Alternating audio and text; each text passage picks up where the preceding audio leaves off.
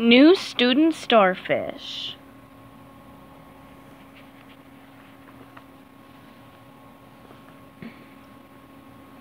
Chapter 5. SpongeBob and Patrick had been sitting in detention for 1 hour. There was 1 more hour to go. The life preserver-shaped clock ticked slowly. Patrick was doodling his name over and over again on a scrap of paper. SpongeBob was wondering how he ended up in detention. In 1 day, I've gone from a good noodle to a bad egg, SpongeBob said with a sigh. And it's all Patrick's fault. He looked at his ex-best friend who sat at a desk in the back of the room. I hate you, Patrick. I hate you more, Patrick retorted. I hate you no matter what, SpongeBob said with a scowl.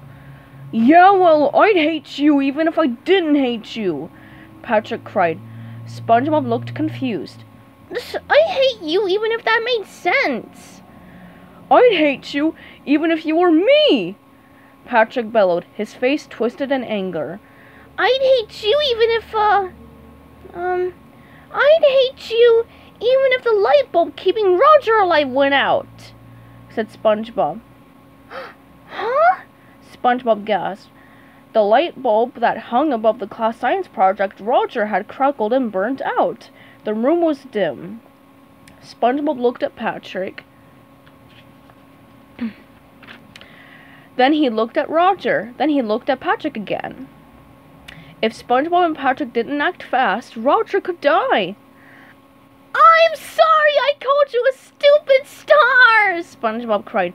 I'm sorry I got you into trouble. I got you moved to the back of the room and got your good noodles are taken away and threw a book at you and started spitballs at you. And Patrick babbled anxiously. I'm sorry your apology is so long, SpongeBob interrupted. Me too, said Patrick. Their eyes locked. Let's save Roger, they said at once.